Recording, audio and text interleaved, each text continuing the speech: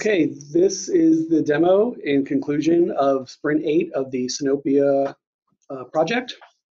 And today we're going to, I'm Josh Grevin, I'm a developer on the Sinopia project, and today we're going to demo some of the new features that we built into the Sinopia bibliographic editors user interface. So three things, new things from the last time there was a demo is the ability to import profiles, the ability to display modal from clicking on buttons based on the resource templates that are imported, and the ability to do lookups to external resources, specifically the questioning authority service.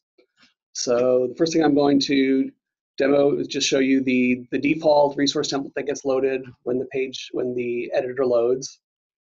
And if we click on these buttons, we will see that modal windows pop up based on the resource templates they refer to with the fields. And if they refer to other resource templates, those also render buttons that open up more modal windows, et cetera, as defined by the particular resource templates that are loaded or that are on the server.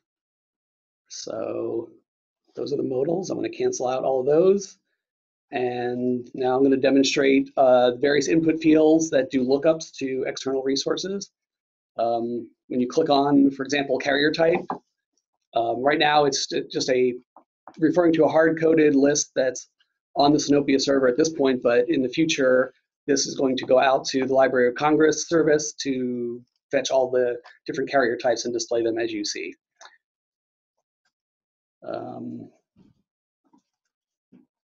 Same thing with frequency.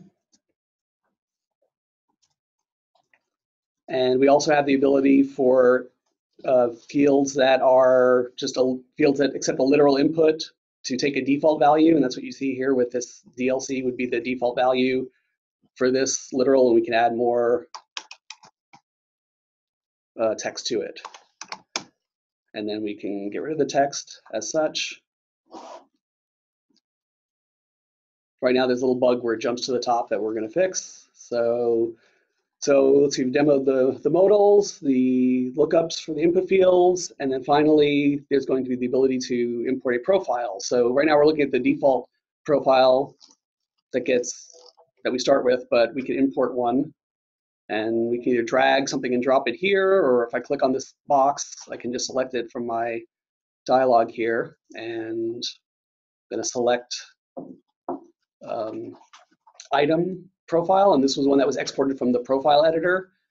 And you can see that now we have the item resource template here and all of the resource templates that it refers to, barcode, and these also open up their respective modal windows, and then all the input fields.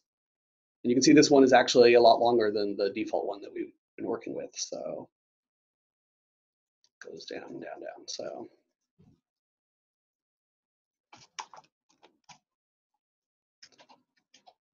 and that is the end of the demo and conclusion of Sprint 8 of the Sinopia work project. Thank you.